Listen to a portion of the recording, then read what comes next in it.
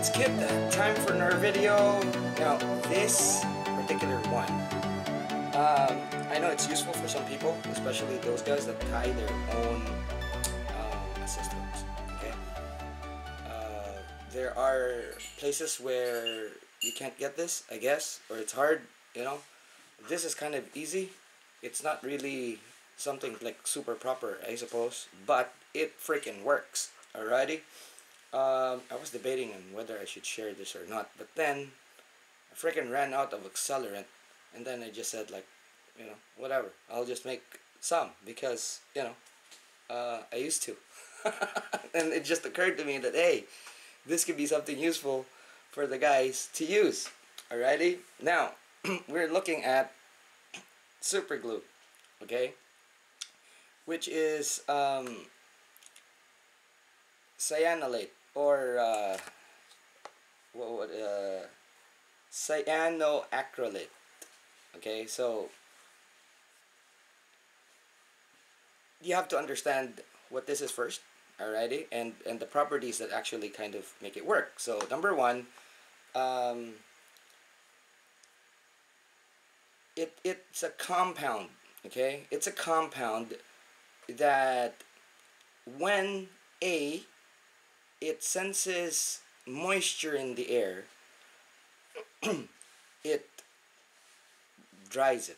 Okay, so it has to be encased in some sort of acidic compound for it to stay liquid, and that's kind of like the lining on the plastic bottles, or there's actually something in the tubes that's prohibiting the dispersal of this acid. So this acid is there. Now, have you ever thought of why when you put it, sometimes it hurts your eyes? It's similar to how your eyes kind of get hurt when you're slicing onions. So it's a similar feeling. It's because both chemicals that affect your eyes then is acidic. Okay, so it's kind of similar. So you need something that's basic, okay, base, to be able to counteract the acid. That's A. And B, you need it to be wet. Alrighty, that's why when you're trying to put together something that's not porous, or that doesn't have like moisture, something like really dry, the adhesion's not really good. Take for example some plastics. But if you scratch the plastic up and then you actually kind of wet it a little bit before you put the glue and put the surface together, then it bonds. Okay, but if you're just putting it on really slippery plastic, it doesn't bond. So again, things for you to understand. Now, what's the easiest base that you can get? Base material. Alright, so that'd be sodium bicarbonate. Baking soda. Okay, so I always have baking soda around me just for a lot of purposes. Okay, so I'm not gonna measure this because you don't need to. Alright, so kind of put about that much for, you know, a little bit. Now, to make things easy, okay, because we're gonna be starting out with a compound that's pretty basic. Okay, so you have this. I'm pretty sure if you have a kitchen or a working kitchen, you have this. Okay, so what I'm doing here is I'm smashing all of the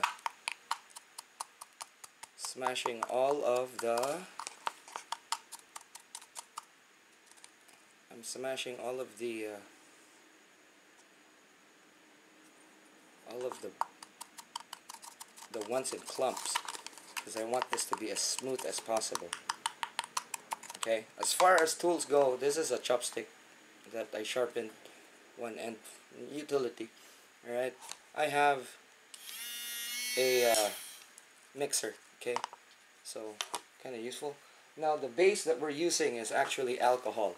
This is isopropyl. Okay, so I have these things on my desk a lot, and alcohol, rubbing alcohol. I hope you have it in your house.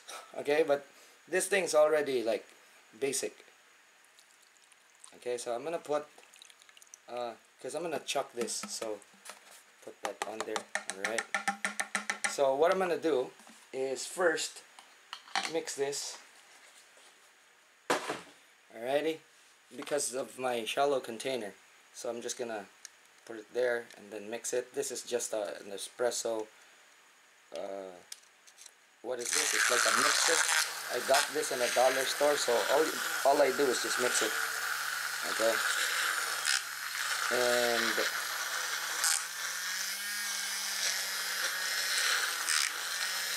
so you could use water, but see, the thing is alcohol. Okay, this is, I think, 70% solution, and what this is it's rubbing alcohol. If you get something that's kind of higher, like 99%, even better, because what you want is for this to actually dry up really fast. Okay, so this will dry up relatively fast, but not as fast as 99%. So if you have access to 99%, go ahead. If not, it's fine. You could use water, but alcohol just kind of dries up faster. So what I'm trying to do here is make a solution where the baking soda is dissolved.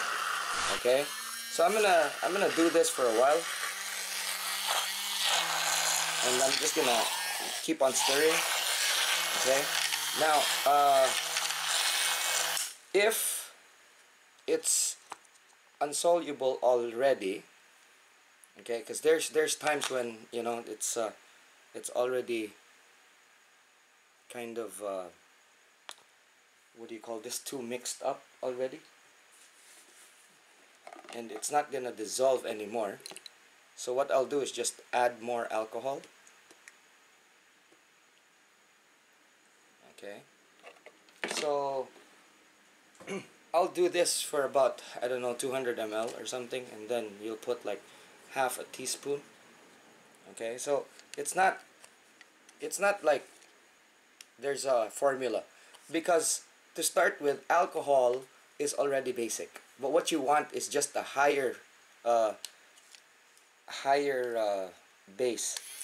Okay, so make it even more basic.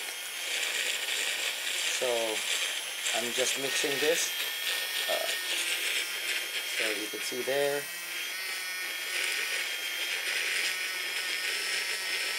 Now I'm using 70% because I don't want the alcohol to evaporate too much, because that's going to be such a waste. So here, what I want to do is just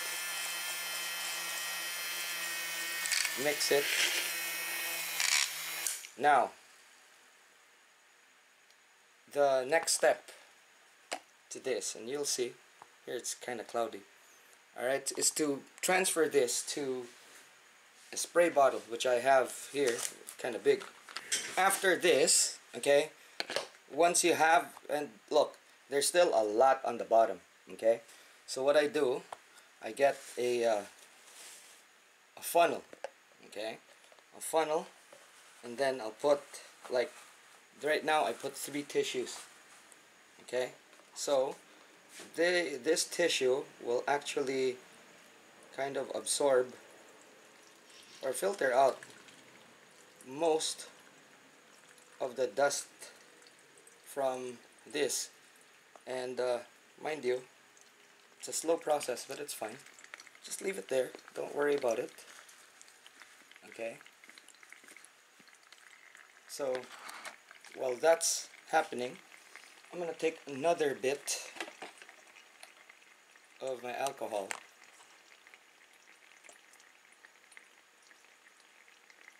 put more, and basically just mix more. So I'm gonna use up like most of the, there it is. So use up most of the alcohol that I have here. Again, I have about 200 ml. That's more than I could use. So I'm gonna mix this up and then pour it over this one again. This is like ghetto chemistry. But it freaking works. It freaking works. I'm gonna show you guys in a bit too.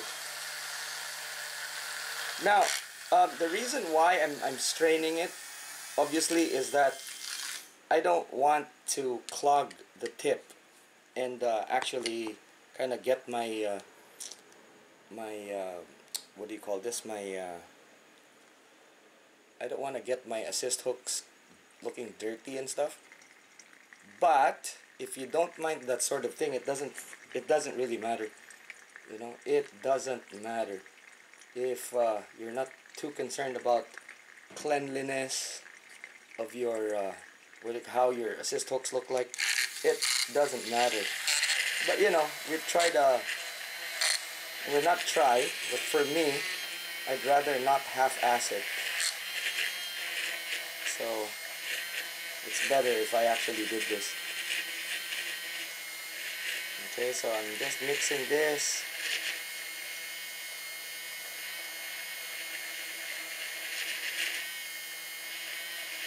It's a slow process, especially with the filter. You could use a coffee filter if you want, but you know,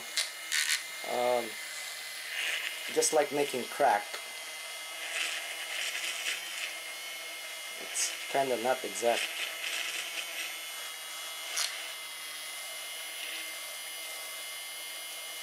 Unless you have a real lab. Okay, so again, that's all mixed up.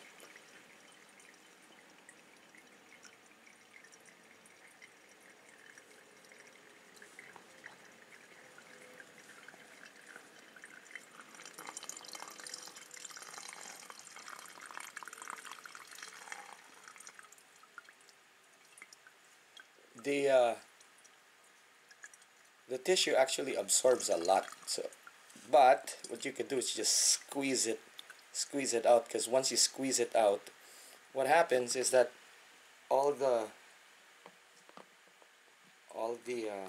what's this, the dust from that smells good, all the dust from the sodium bicarbonate actually gets trapped. So just squeeze it to get all of the alcohol out, and then you'll see that you have a milky liquid there. So this one, okay, still can be mixed. You just have to make sure that it's really mixed in. It takes time.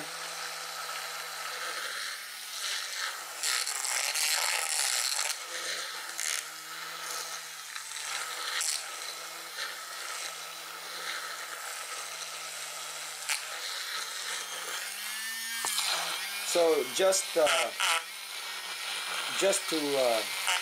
show you how clinical I am, this is actually it looks like a beaker, but it's actually the container of cotton buds. So that's how ghetto we are here with our laboratory equipment. So the investment of this is really just time. Some alcohol that you can't drink, you know, rubbing alcohol, and sodium bicarbonate. And aside from the rubbing alcohol, you know, you're not really spending much. Sodium bicarbonate is cheap. I didn't even use up a whole bottle of rubbing alcohol for this. You know, it's just leftovers I had from 2 bottles. But that's that. I'm actually thinking of adding a bit more, but there we go. I think think I have successfully blended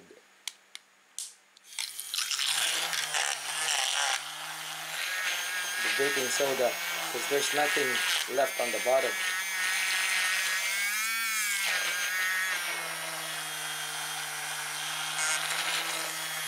Alrighty, so this will actually last me a really long time. Yeah, there's hardly anything there, as you can see. You know, I'm probably gonna put like a little bit more just so I don't waste, but that's how much we have.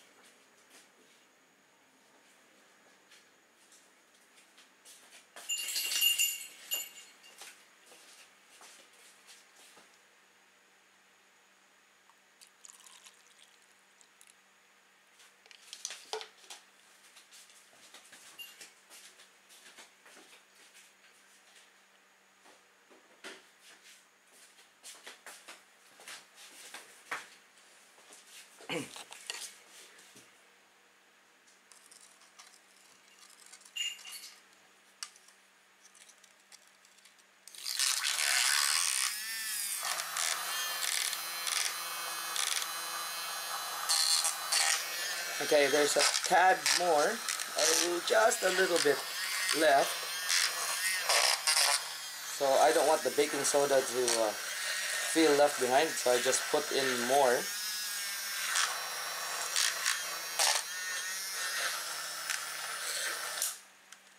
Okay, now put that there. Alrighty, so we have like more than, I think this is 1/3 of this whole big bottle, and we're gonna save this just so we could use it again. Okay, so what we will do is test the accelerant.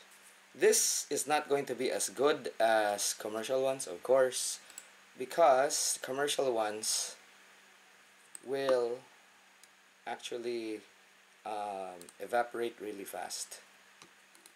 Okay, so this one, it takes a while, and it won't be clear. It's gonna get white, but it will make it dry up faster than just leaving it. So for me, if I'm not being picky, if I don't have, like, take for example, now I ran out, and let's say I'm in a hurry, I just want it to dry up. Okay, or projects, like take for example when I'm doing fishing lures and I'm using this to waterproof, super glue to waterproof it. This is what I use, because it's, well, I could use more of it and it's not gonna cost me a lot. Okay, so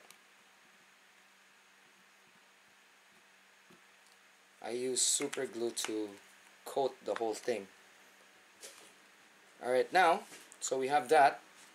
This is watery, so what I do is I have tissue, okay, to lessen the drip. So I'm gonna spray this way, okay, going out like that, because this, so it's gonna be diagonal instead of straight up, because I'll hit the lens, which I don't want.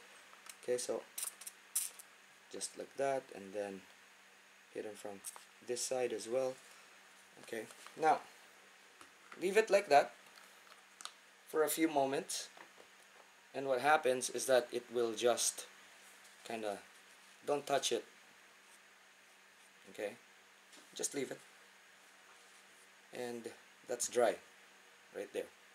So you could shake it, okay, so it's still going to be, see, it's already whitening up, you can see there. Okay, so that's dry. Okay, that's dry to the touch now. So it's not going to be as clean as commercial ones, but it does accelerate it, and it works. Alrighty, so that's it right there, as you can see. Cool? I hope this video helps you, and you know, just some tips to save money, or tips to actually help you if you can't buy this. And by the way, this smells way better than the commercial ones. Commercial ones smell like what do you call this? They smell kind of like